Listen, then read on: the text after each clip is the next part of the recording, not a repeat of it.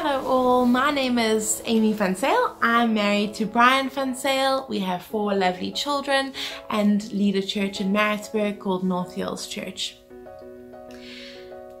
It is such a privilege to have the opportunity to share with you, and I really trust that it is God's words that speak through me and that you are encouraged and challenged. I want to jump right into Matthew 1, the genealogy of Jesus Christ. The ancestors that came before the birth of Jesus Christ, and there are 5 women that are mentioned in that genealogy, and the significance of the fact that they are mentioned makes me think that there's something that God wants to say through the lives of these women to us. And I think particularly in this season that what he has to say through these women is incredibly significant. The first woman that's mentioned, Tamar, and her story is outlined in Genesis 38, and it's a story of injustice at the hands of others.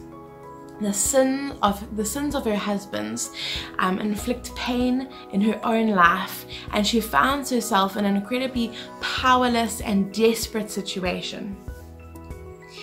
The story carries on, and I really encourage you to read it, and it's like it just gets messier and messier and messier, and after reading it you kind of left thinking, I don't even know why this is in the Bible. What is God trying to say through this? But I find myself in a position now where I'm so encouraged by this very story and the messiness of it, because it speaks to me about a God who is not intimidated or afraid of the messiness sin causes in our lives, whether it's our own sin or the sins of others that affects us. He, God, can do something with it, and he can use us despite it. He can use us despite where we find ourselves in life.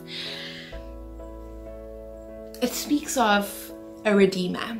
It speaks of someone who's come to save us from that very sin. And that is where our hope is. No matter how terrible or how all-encompassing that sin is, God can save us. Redemption. God uses her life. Here she is in the genealogy of Christ, despite such a messy life. He takes her from a place of shame and puts her in a position of honor. And that is our God. That is the God that we serve. He can take us from a position of shame and put us in a position of honor. He is our Redeemer. It speaks of the fact that there is someone with whom our future is secure. Finally, there is someone who we can entrust our future into his hands. There is someone who can pluck us up out of the mess, dust us off, and make us clean again. There is a God bigger than the mistakes we've made or the mistakes that others have made against us. He will still have us if we will have him. He chose Tamar despite messiness, because it speaks of his power, his greatness, his love. And this story, I feel like, is just threaded, every aspect of it, with hope. And that hope is what God offers us.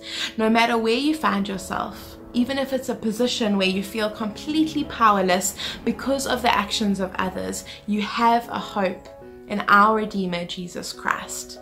And he can change your situation and save you from it.